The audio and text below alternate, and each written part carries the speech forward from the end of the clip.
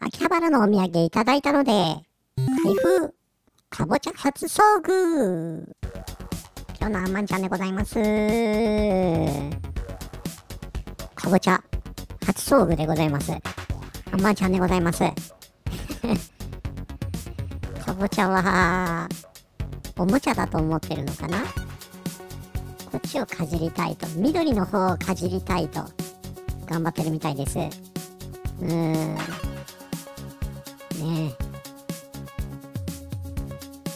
結構ね気に入って遊んでたんですよ。あ、ちゃんとこのかぼちゃ食べましたからね。火通して。あ、私がですよ。かわいいね。それでは本編スタートです。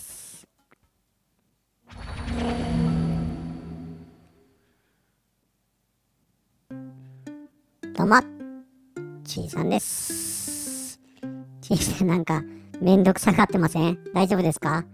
いや、元気ですか？ありがとうございます。気合入れていってくださいね。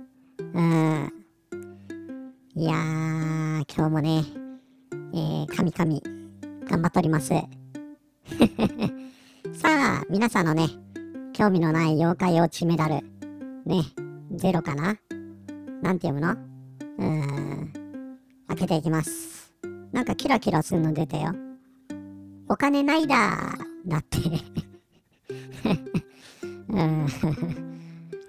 まだ一箱あんだよな。どうしようね。というわけで、さあ、今日気合入れていきますよ。いろいろ気合入れていきますよ。ついにね、買ったんですよ。これ。いや、前々から欲しかったんですけど、あ、これね、ダンボールのこ、ダンちゃんです。概要欄にリンク貼っとくんでね、まあ、欲しい人は見てください。500円ぐらいで買えるんで。あ、500円じゃ買えなかったかな？なんかそのぐらいで買えるんで。手は切れないけど、ダンボールは切れるというね。ダンボールもね、本当にサクサク切れるんで、工作するのにいいですよ。まあ、というわけで、本題はこちらなんですよ。耐熱作業用シリコンマットですね。海を渡ってきたようです。いや、結構しっかりしてるよ。大丈夫、大丈夫。なんかスピーカーの穴みたいなのがついてるけど。あそこのなんか小物入れみたいなところ、ぽよんと開いちゃったけどさ、そういうもんなのか？これ結構しっかりしてるんですよ。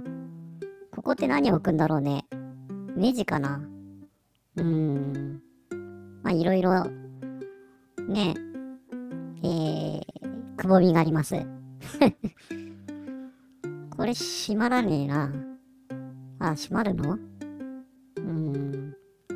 まあ、なんだろうね。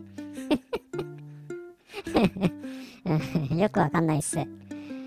このね、スピーカーみたいなところがね、磁石みたい。ほら。これはね、意外と便利かも。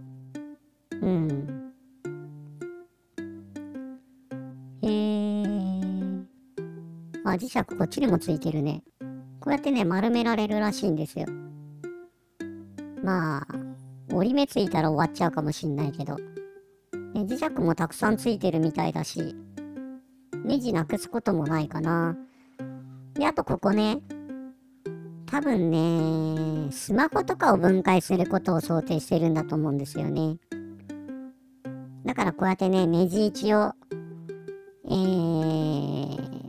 覚えるためにね、こうやってネジ外した位置で、こうやってネジを置いていくんですよ。まあ、それ以外にもネジ1個ずつね、置いててもいいかもしれないけどね。で、これね、500度まで耐熱なんで、ハンダゴテとかをやるにもね、いいんですよね。まあ、というわけで、これがね、購入したもので、それでは、やっていきましょう。秋葉原のお土産をね、いただいたので、こちらでございます。やりすぎ粗品袋、999円税込みらしいですよ。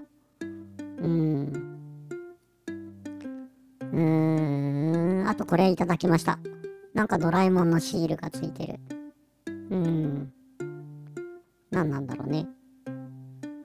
まあ、とりあえず、なんかこの、やりすぎ粗品袋、粗品が入ってるってことなのかな。お店はね、どこかわかんなかったんですけど、聞いたけど、覚えてないって言ってたから。まあ、一切ね、返品、交換などできないと。心臓の弱い方、購入をお控えくださいって書いてあります。というわけでね、一応、毛の生えた心臓なんでね、開けてみたいと思います。さあ、何が出るのか。ねえ。さあ、ダンちゃんで開けていきます。切ってるっていうより破いてるって感じだけどね。ちょっと待って、これちょっと、ひどいって言いそうになっちゃった。なんだろう。これってあれでしょ？女子高生が持ってるやつでしょ？女子中学生か。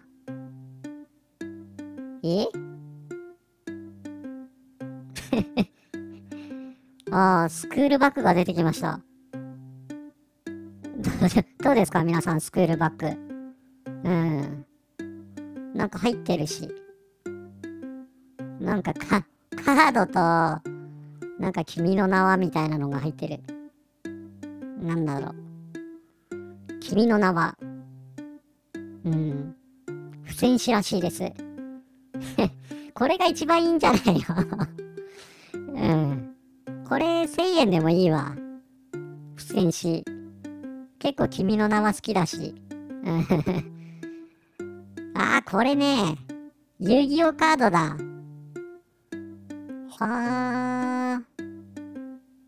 ノーマルカードがね、こんなにたくさん。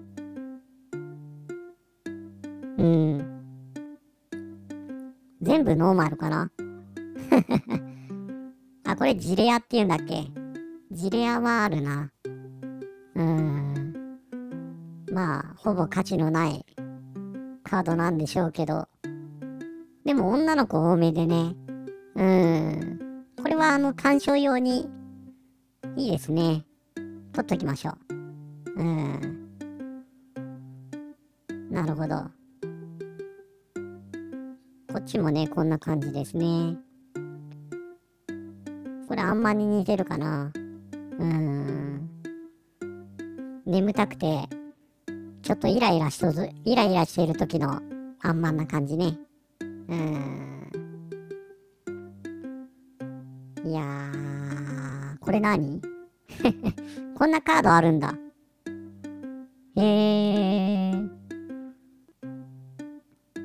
でも遊戯王カードのさ、もうノーマルみたいなのをさ、安く買ってきて、絵を鑑賞するのはいいかも。これ何？このキラキラ光ってんの。なんかすごいんだけど。最近のはキラキラ光ってんの？なんかボロボロのカードも結構あるけどね。この絵を見るにはいいかもしれないな。ね。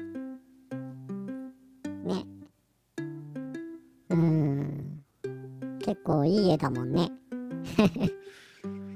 このスクールバッグって書いてあるし。どうしよう。もう一回女子校行こうかな。あとね、なんかこんなのが入ってます。三者三様のクリップかな。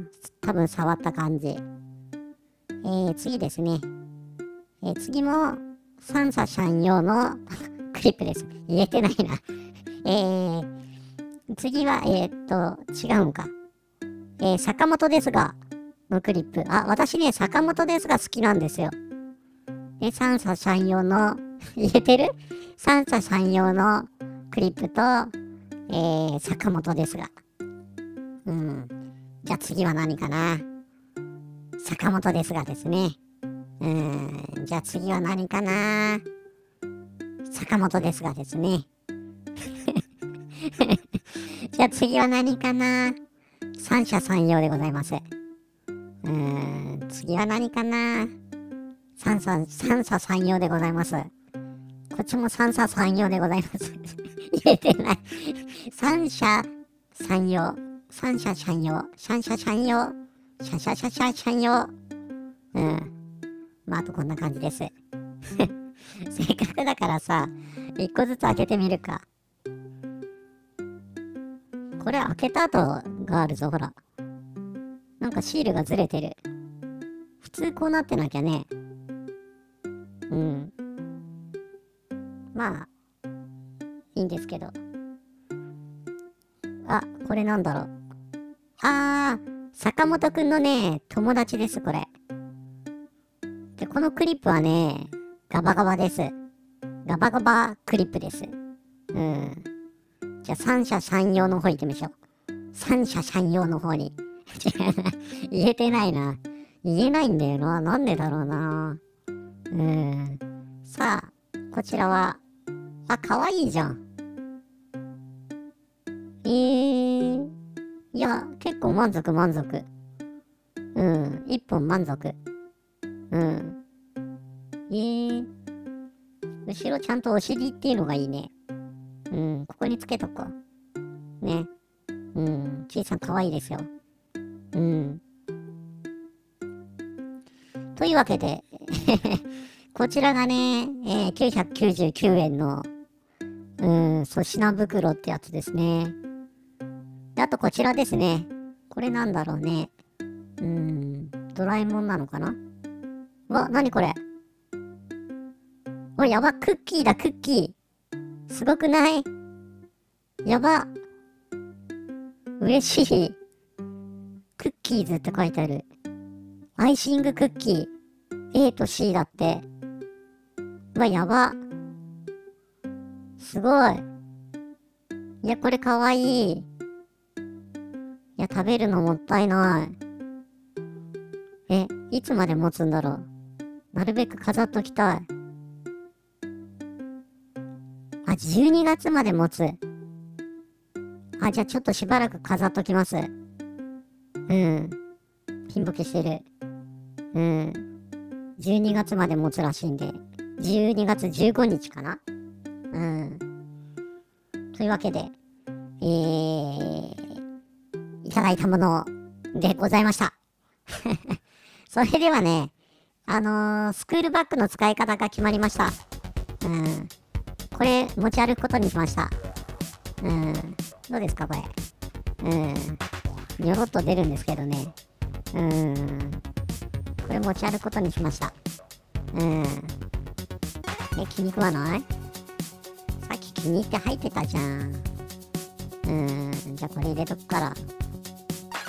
どう？これなら入る？今物色中です。ねえ。何があるかな？入っちゃったら捕まるしなーって感じかな。坂本くんですがとか三者三様とかいらないしなーって感じらしいです。というわけで、今日もご視聴ありがとうございます。よかったらね、チャンネル登録、コメント、評価いただければ嬉しく思います。ね。どしどしプレゼントお待ちしてますんで、よろしくね。なんちゃって。バイバーイ。